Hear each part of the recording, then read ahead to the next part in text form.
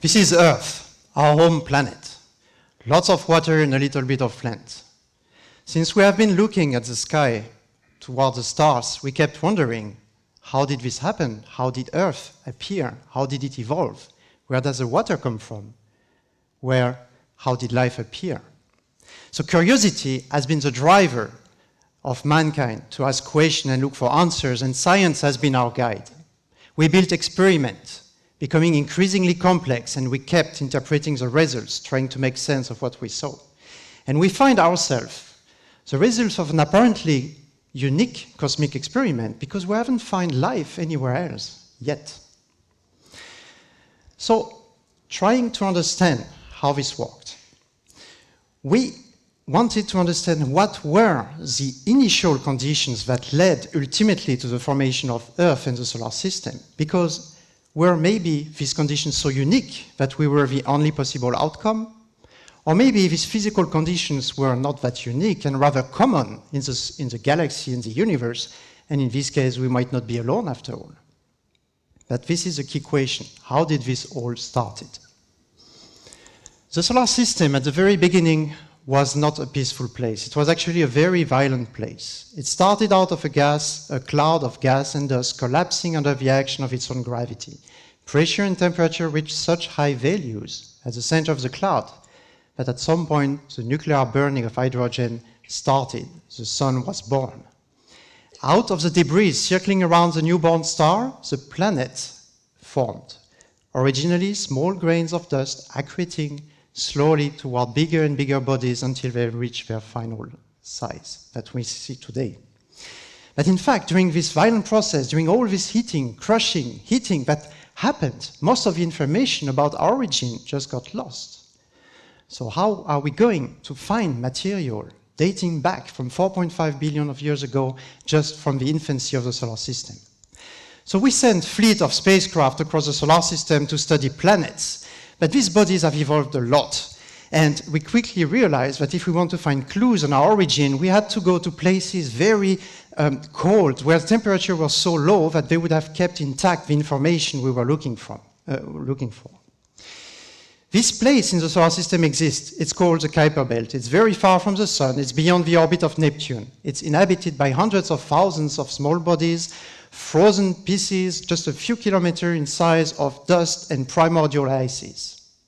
From time to time, one of these bodies is pulled out the outskirts of the solar system by the gravitational pull of the giant planets, and it puts on an orbit that brings it regularly much closer to the Sun. And there, the Sun heat is evaporating the ice and the dust content, generating this million-kilometer sized tail that we see sometimes from the Earth's sky. This is called a comet. Comets have been known for a very long time, but they were once feared. Their appearance was feared as messenger of death and destruction by the superstitious mankind. And in fact, it's not until the age of space exploration, where we could build spacecraft, that we were able to resolve the tiny nucleus at the center of a comet tail, because it was otherwise too small and too dark to be seen from Earth using telescopes. With Rosetta, we wanted the ultimate challenge. We wanted to be able to land on such a nucleus. Previous mission has just flown by. We wanted to land on it, and we wanted to be able to follow this nucleus of the comet around, on a journey around the Sun. So we embarked on a 10-year journey. It didn't take 10 years because the comet was far or because we got lost in space. I get this question quite often. Actually, no. You remember, we want to land on the comet, and for this, you need to have a slow velocity with respect to your target. So all these 10 years were used to catch up with the comet, to gain velocity. And on this trip, Mars and Earth helped us, a bit like gravitational slingshots. Every time we were passing by, the planets were giving up a bit of their speed and making us get closer to our target. And I recall 11 years ago, I was a student in physics, and at that time, I woke up very early to be able to watch the start because I really wanted to witness this historical moment. It got postponed a few times, but every time I would go because I really wanted to be there when it would start. And I was really not imagining at that time, really not, that someday I would have the big chance to be part of this project. And we had to go so far from the sun in order to catch our comet that we had to put the spacecraft in a deep hibernation mode. Then you switch off everything, you keep only the most vital system, and you wait until you're getting closer to the sun. And that's why in January 2014, we had to wake up the spacecraft. It was a very, very tense moment, because if the spacecraft would not have woken up, then there would have been no mission even before it started. But as you can see, this little peak on the radio signal from the probe sent from millions of kilometers away that took 25 minutes to travel with light time, the spacecraft was alive and we could start our mission. We still had, in March 2014, we still had 5 million kilometers to go, and the comet, our target, was just a little dot in the field of view of the camera. And this is a point where we started to think that how will our comet really look like? We had made so far guesses, educated guesses, as you call it, based on observation from Earth made with telescopes, mathematical models of how our comet would look like. But our guesses turned out to be completely wrong. In July 2014, it was a moment like, hey, wait a minute, why does the comet look like that?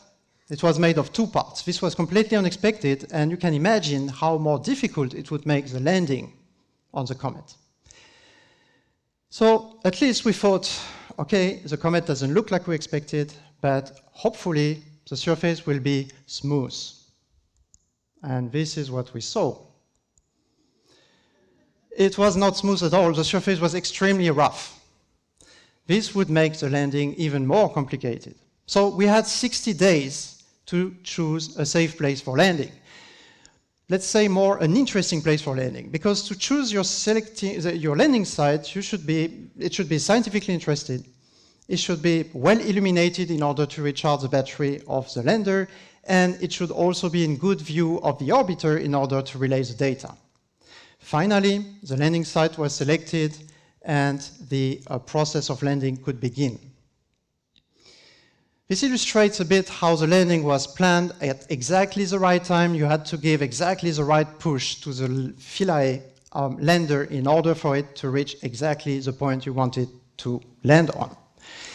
And I must say, it was in November last year. It went quite well. We made a few pictures, we said goodbye to our lander before sending him to the unknown, and in fact, it touched down exactly where it was predicted. So people starting to cheer up. I was there with these guys. It was a fantastic moment.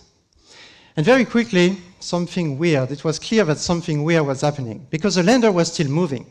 And this could mean only one thing, that the anchoring mechanism had failed. This was one of our horror scenarios. We were bouncing back off the surface of the comet to space. So we went back up 1,000 meters of altitude, then we bounced twice more, and we finally landed in a shadowed area against a rock. Just after the landing, the nominal mission of Rosetta started. You remember our big goals: to be able to study the coma of a comet, to catch material from the early solar system.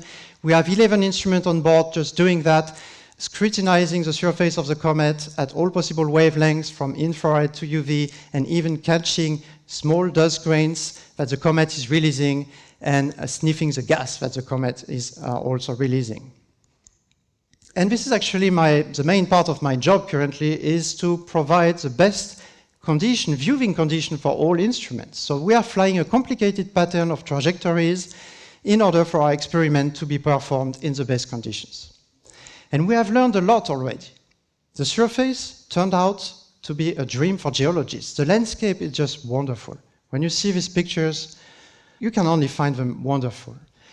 We have peaks of mountains. We have smooth plains covered by dust. We have cliffs. We have also a very dry surface. That was unexpected. We don't see all these patches of water ice that were expected, and it can only mean once that actually this ice is just below the surface. For the first time also, we were able to see the detail of how the coma of a comet is forming, how the tail is forming, how the gas is distributed when it gets vaporized by the sun's heat. And we see a much more complicated pattern than we could imagine before. We see that it's linked to the comet rotation in particular. And it's absolutely not homogeneous. The gas is being released in jets of dust and gas whose origin on the surface could be traced by our instruments. Rosetta will keep watching the comet in the coming months. It will keep monitoring its increase of activity as it gets closer to the sun until it reaches the closest point in August this year. Then we will be staying with the comet as it gets back to the far region of the solar system until midsummer next year. For me, this mission is really the fulfillment of a student's dream. I really wanted, just even a little bit, be contributing to the advancement of mankind's knowledge. And more generally, we should probably change the way we see knowledge acquisition. At a time where everything is being judged by its financial value, by its return on investment, I think we should rediscover knowledge for its own sake. So that's why today my main message to you would be keep curious, keep wondering, keep questioning, and do what it takes to find the answers. Thank you.